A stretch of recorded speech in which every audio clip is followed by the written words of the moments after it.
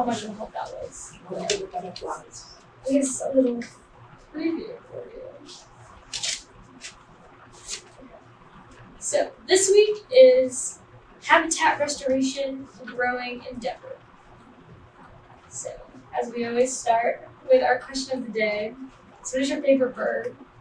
I think I was telling Mrs. Capanzola, I went to the Delaware River over the weekend and we saw this big bald eagle. So that's my favorite bird. What's it called? A bald eagle. Oh, bald eagle. Okay. The white eagles were powerful than the bald eagles. Yes, They're very we had rare. one down here Yeah. crying. Did She you? was trying to get a crow. And the Really? other day we were at the deli, John's Deli, and bald eagle was sitting in a tree waiting to get a duck. But every time the duck would see him coming, she goes underwater. It took him 10 minutes and he gave up. And he went back to the tree and waited. And their wingspans are like And 6 feet They're long. so Yeah. terrible, those bald Yeah. eagles. Has anyone seen a resident eagle in town? No. They have We saw at the end of the reservoir, going in over the Theoberry line. Okay. Okay, you're almost at the very end. You can't really see them now, but during the fall and the winter, they have at the very end, right near the edge of the water, there's a tree there. And they have a huge nest. This is the 3rd year now. Oh wow. at the end of the reservoir. Yeah. Is that where you go down around the circle kind of thing? That's the reservoir.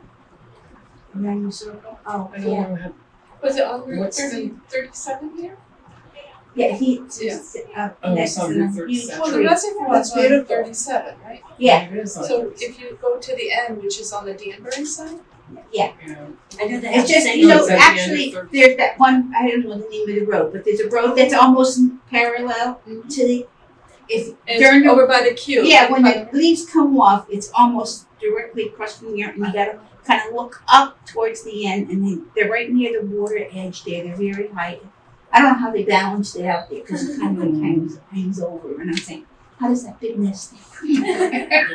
I know they have a But they- sanctuary in Southbury for the eagles. And Yeah, they got Route Seapod. 67, is it? Have you gone to that where you could look out and you could see them the water? No, I haven't. No. Waterfall. Oh, yeah. It's Seapod, Connecticut, and They have them just at like a the little Chupon cabin you thing. can look at. Yeah. No, I Eagles. haven't. That's a Seapod. Yes. They, you We can, spoke yeah, you Chupon. have to wait till they open the gate to go there. Yes. It's FDA approved. Yeah. Yeah. They have all the big satellites. I think they do it in They the have fall. over 25 satellites there. Oh wow. Oh, yeah. And the Chupon Dam, you can see it a little bit now with the trees there. But bald eagles, they give you the right to go take pictures. Yeah, it's Oh, pretty. wow. They go, It's they swoop beautiful down there. and Wow. It's beautiful there. And the You can fish see in the them all. waterfall. Yeah, I've Yeah. heard about it, I've never been there.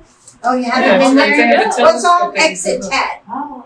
Yeah, I think it's in the fall that they have it open. Yeah, You the know, you fall, have I to look. think the fall and then I think just before December, around December, November, December, Yeah, we took. they have a big thing for yeah, them. we took my nieces and nephew there. I think it's beautiful. They were pretty. It was, yeah. I'll have to go check that out. Yeah. Well, if you get off exit 10, where that diner is, Yeah. you go over the bridge. You take a left, go over the bridge. Then you're going to take another left to another bridge, another left, and it goes right down to. It's in Southbury, I think. And Okay. you go down and you see the gate and you see all these big satellites. You wonder what is going on. It scares you to look at them all. But then it says the Stevenson Dam, Okay. and then you go. Park Dam, and then you just if the gate is open, you could go through. If the gate's not open, then they don't let you do. Right. They have certain times they open. Yeah. No. Because I go and show all my friends all these satellites. They're in there. They took all these pictures of them. Some are huge. Some are huge, like a tree. That's Yeah. good. Yeah, it's a pretty place. Wow, cool. Yeah. Great. Who wants to go next? I will say the penguin. My son, only because my son, when he was a little boy, loved penguins. And we did a lot with penguins. So. And all the movies, the penguin movies, we just fell in love. We actually did a penguin experience up at Mystic Aquarium. Oh. You can actually go in for his birthday. He was turning 5. You could bring a couple of friends, and they brought out some penguins, and the kids. Oh, they're cute. Oh, yes. it was really sweet. It was just one-on-one with penguins. So I know. So yeah, I got really into the penguins when he really fell in love with them. Other favorites? I'd have to say hummingbirds. Yes. Yes. Yeah, they're unique. I'd love to see the bald eagles. Hmm. Oh, yeah. They're magnificent. I bought a bird bath, Oh, but nothing's gone in it yet because there's an artificial bird in it. Do you think I should take it out? maybe. Maybe it's I just bought it Maybe yesterday. it's occupied, maybe. Or maybe I like don't let know. it. I don't know. I was thinking of putting something in it to attract them to take a bath. Give the birds a chance to They find might Yeah, want to you see know, Yeah, you the just it's put it really there. cute. It's gray and white, Yeah. and the little other artificial bird is in the middle. Yeah, maybe give it a chance. Give it like Maybe a I week should or buy two. another one. Have two like a little like a small. Maybe I should buy another one. Maybe they don't like that color. Get a little wind up birdie and put it in there. That's what I was Yeah. thinking. I was thinking of, I have to put something in it to attract them. No, I can research that for you. I wonder, they probably could drink some water too, because I know birds need water. Yeah. Maybe they don't want to take a bath. Hey, maybe they just. I don't know if they just drink the water. No, I haven't seen anything. I've been sitting out there for an hour. Nothing's coming. maybe it's Once they find it, Alice. No, they're happy if I bought it. They're bashful. They don't like taking baths in front of you.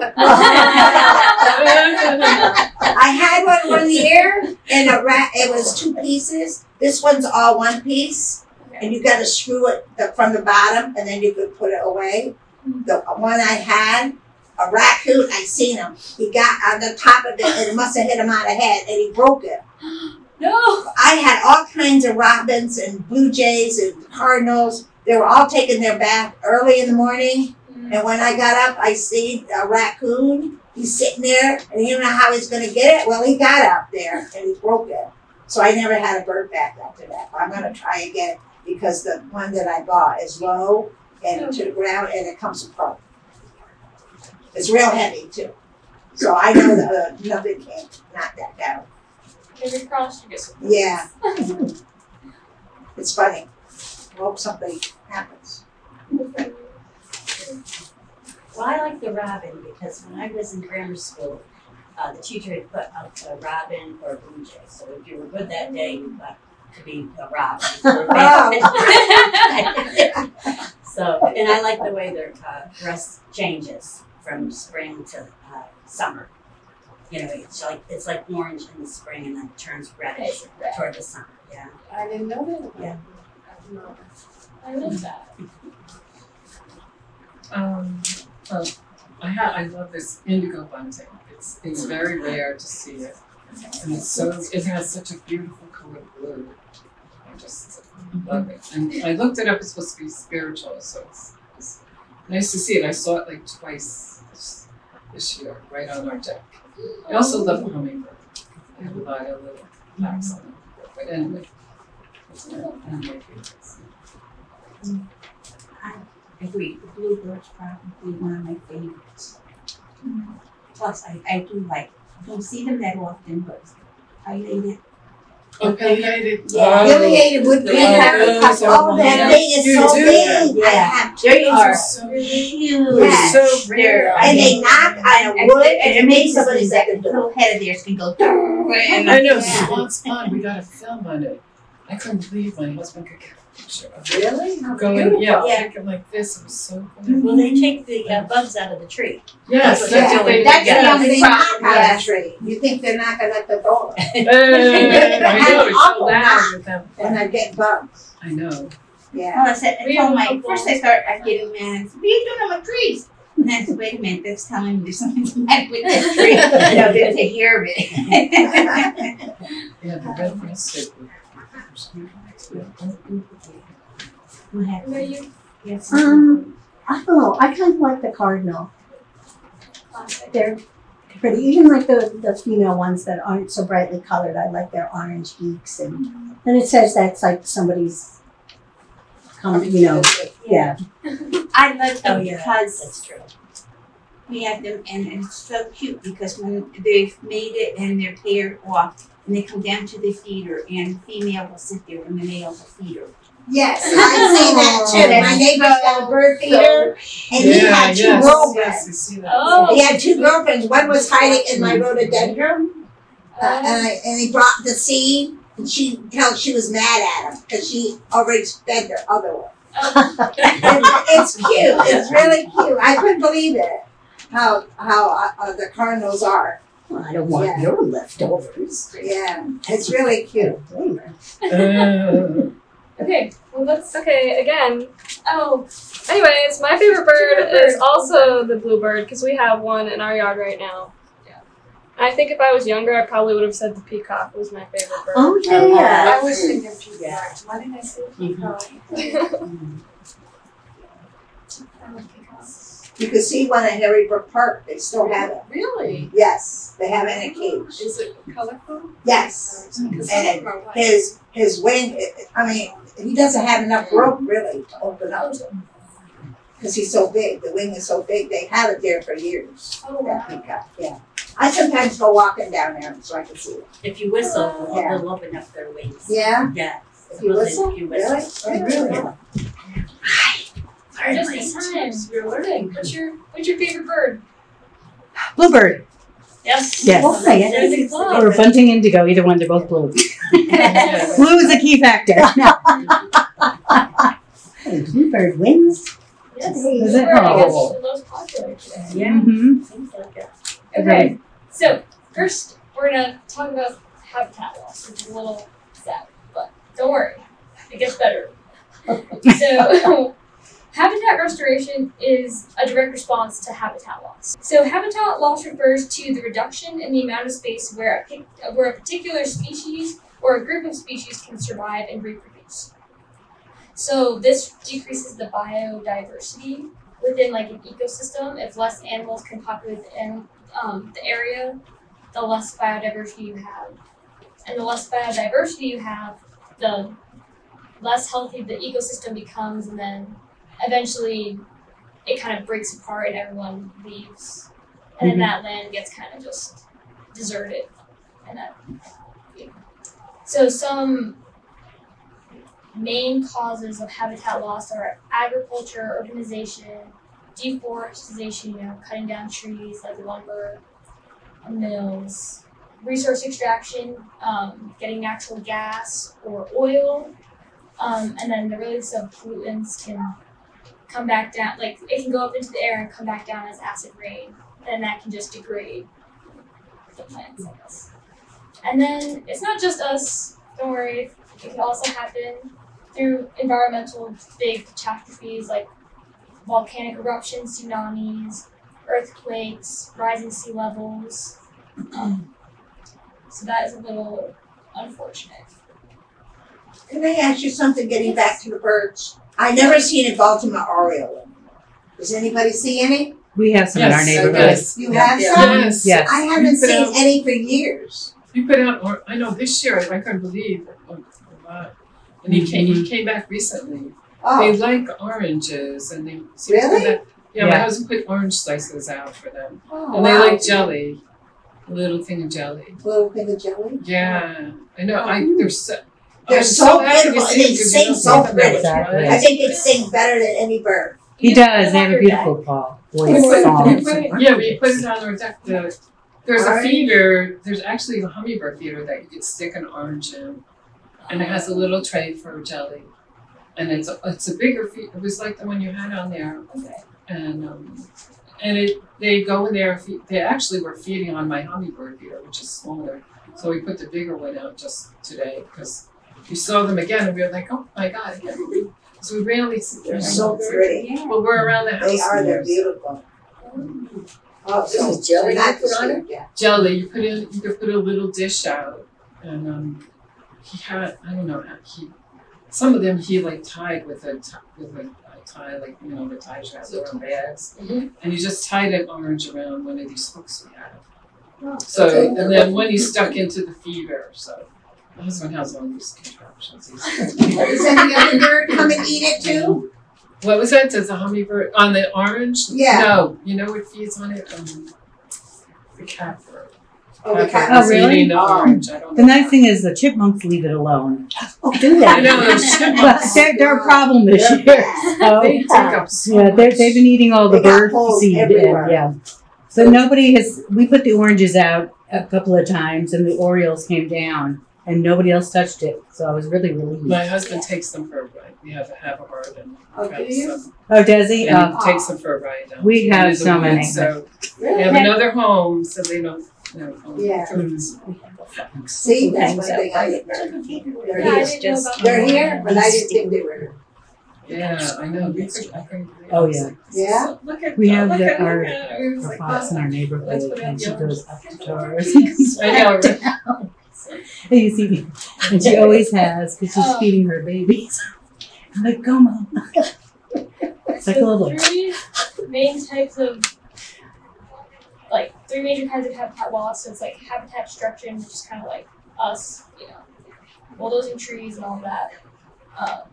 Habitat degradation. So this is a little different than the other two. This is more like a natural What is that process. thing up there? So this is a Burmese python.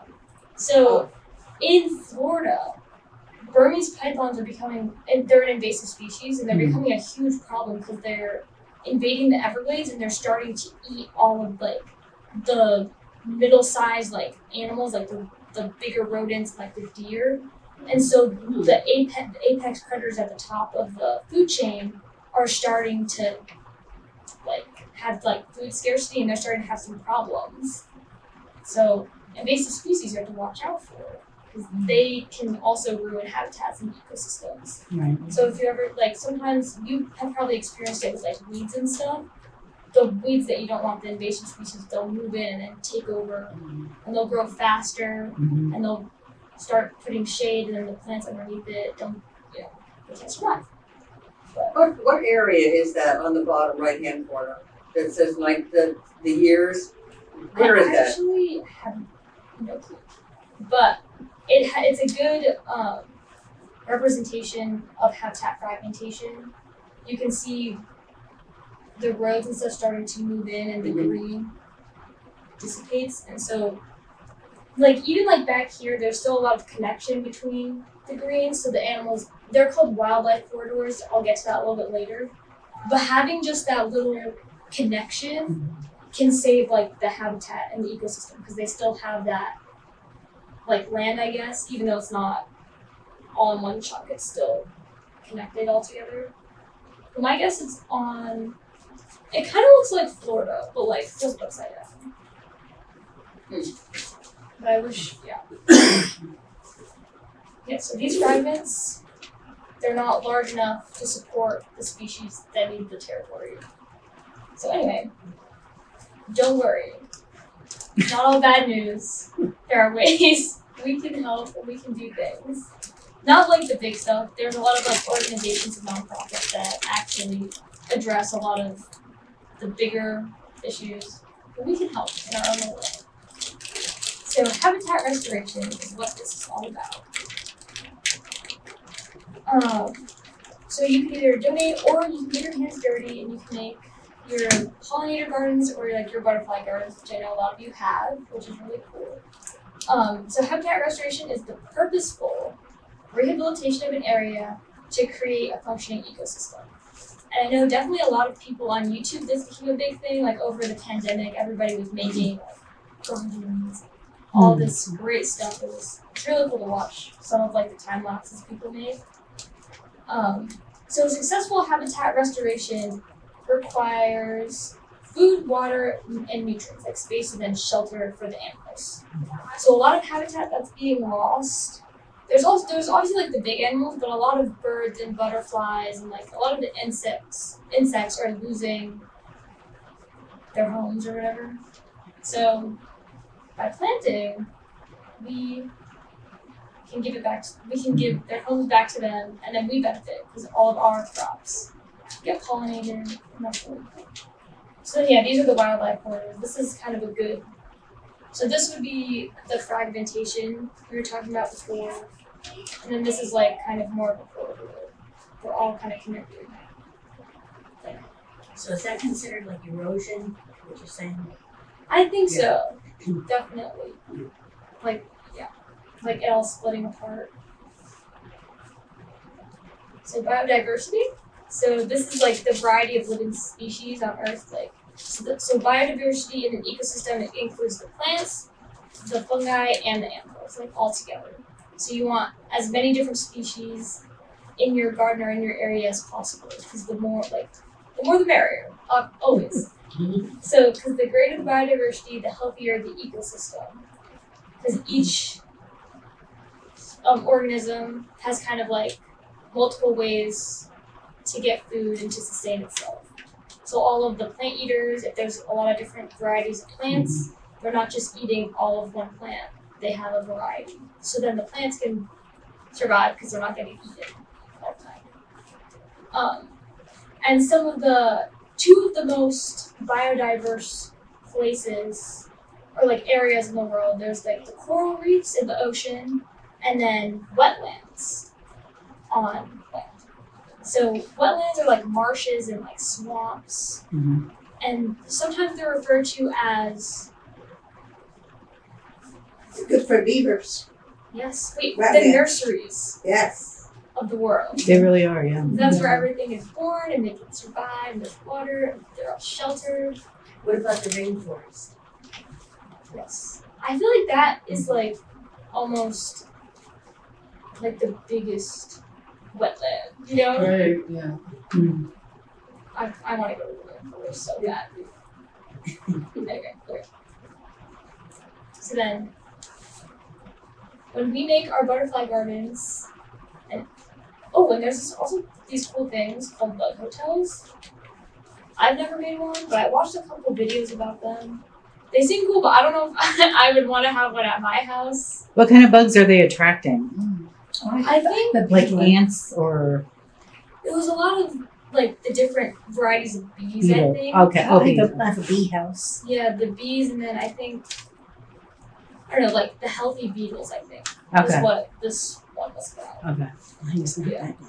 So just Yeah. That's a lot of I bugs. guess I wasn't very clear on how to like keep out like the undesirable bugs. I wasn't Right. quite sure how that worked.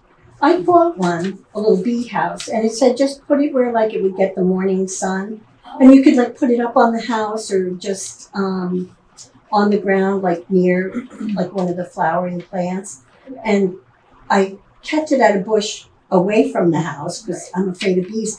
And I did look, and it looks like not all of the holes are full, but Yeah. something's in there. But it does say when the weather gets cold, like in October, put it in a shed Oh, right, yeah. and then bring it back out. Well, I hope I remember. oh, so they survive. Yeah. Yeah. Yeah, I don't know. I think they look kind of cool. Yeah, and there was nothing to do. They just said hang it or place it and you're done. It's easy enough. Maybe I'll try it out. Yeah. Alright. Yes, then I found who benefits in our area from our endeavors. So obviously we have the hummingbirds. This is I found out the names of some of them.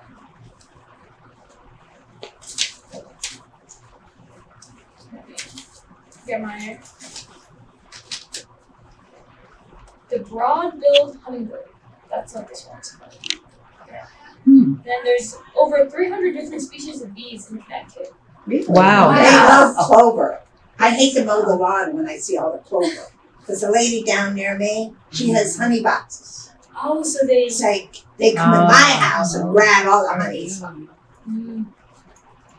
Oh yeah, I thought that was cool. I didn't realize we had so many bees. And then here's some of the butterflies I guess we have. Mm-hmm. Have you guys seen any Yes. Oh yeah. of these ones? But they're flying around and there's no butterfly bushes ready. I know, yeah. They have to go on other stuff. That's why I got lilies, I got other flowers, maybe they'll attract the butterflies. Oh, Lilies are just Yeah. coming out for us. Yeah. biodiversity. And I know the state insect is Primantis. Do we have a state? All praying mantis? Yeah. Do we have a state butterfly? I don't know. I don't Yeah, know. I have to Google that one. What's our state bird? It's Robin. robin. Yeah. The flower is mountain laurel. Yes. Yes. Pretty. Oh, and I was telling I think Carolyn about this. When I was doing my research, I was watching a lot of videos, all of this stuff, and one thing that I found interesting, a lot of people were saying if you want to have the most, I guess, natural bees and butterflies come to your property, they really like the natural wildflowers. Mhm. I didn't know that. I thought you could just put out whatever you want and they would come. Well, I guess if you want even more. That's probably, the natural we wildflowers. didn't have these kind of flowers before, and they had to go on wild. Yeah. It's Yeah. like their roots. Because we have wild phlox. You see them near the road, they're blue. Mm-hmm. They're phlox. And they attract a lot of butterflies. Yeah. Yeah. And hummingbirds go on it too. That's probably all they had to do. There's Now we got all flowers. kinds of flowers. Yeah, maybe get recognized them. I thought that was interesting. You might like it. Okay, so then these are 2 videos. They're pretty short. I'll explain. Into your landscape because it's going to provide habitat for pollinators. We know that pollinators are directly linked to our food. Let me restart that. So these are about the benefits and some tips, I guess. I thought it was short. I thought it was. You should short. consider adding a butterfly garden to your landscape because it's going to provide habitat for pollinators. We know that pollinators are directly linked to our food supply, and there's a big crisis worldwide with pollinator decline. When designing a butterfly garden, you want to make sure you include host plants, which is where the butterflies will lay their eggs. Cooktea is a really great low-maintenance native plant. In addition to being very hardy and low maintenance, it's also a host plant for the Atala butterfly. So without that host plant, the butterflies aren't going to be able to complete their full life cycle in the garden. The addition of a water source is key to attracting wildlife to the landscape. It's just like you and I, birds and small mammals are going to need a good, consistent water source. And if you do add one, you want to make sure you're cleaning it out pretty regularly so you're not getting any algae in there or any mosquito breeding happening. I think that's in Florida, so I don't know if that's. Did you see the bird bath? There was a bird bath I there. think Yeah, it's yeah. clean it out. Yes, Sounds yeah, good. maybe. Get it out. And then this one, the link is on the back of your pamphlet. I don't know if we have time to watch it. Because we're going to go to birdhouses. You should get Once native wildflowers start to bloom, Yeah, that talks a lot about the wildflowers. Yes, this is our activity. Okay, we can, is that in the Great. lobby? Very great.